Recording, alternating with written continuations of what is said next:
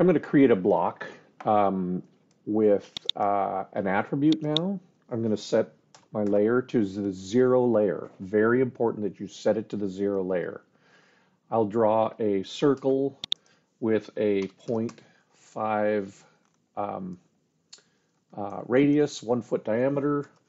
I'm going to draw a line from the center of this guy out, and then I'm going to use grips to move this into the center so it looks like that, and I'm going to use the trim command, TR, to trim it away. And I'm going to say that this is, let's say, a utility pole symbol that I'm going to create. I also want to add an attribute, and an attribute is something editable that can keep information as part of the block. So I say att_def, and it's attribute definition, and I'll just call this tag. It's not super important.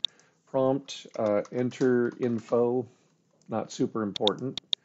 And I'm going to say the alignment is going to be the center. The dim is fine, the size is fine, and the rotation is fine. And I'm going to lock the position, and the rest of these are fine. I'm going to specify it on the screen, and so I'm going to place it right here, right in the center here. I'm going to make this a little bit smaller, and now this tag can be part of this block, and I'll show you how that is created and how that works. So then I say block, and I say power pole utility. The insertion point I want to be the center of this pole, and the selected items I want to grab everything. And when I do that, now it allows me to put some information into that attribute that was there. So now if I select this and I move it over here, wherever I move it, that attribute goes along with it.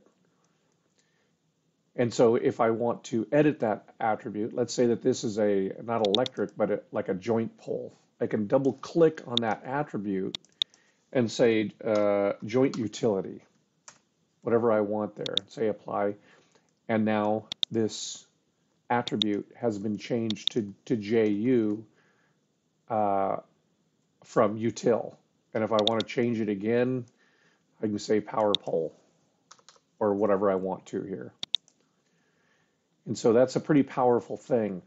Because I created it on the 0 layer, I can then move this to a, I think there's a temp layer that when I jump this to it, because I created it on the 0 layer, if I place it on the temp layer, it accepts the temp line type and color. And so let's see, I may have multiple PQRST. Tin temp, I guess I don't. I thought I did. But anyway, because you created it on the 0 layer, any layer that this resides on will it will accept the current layer's color and line style.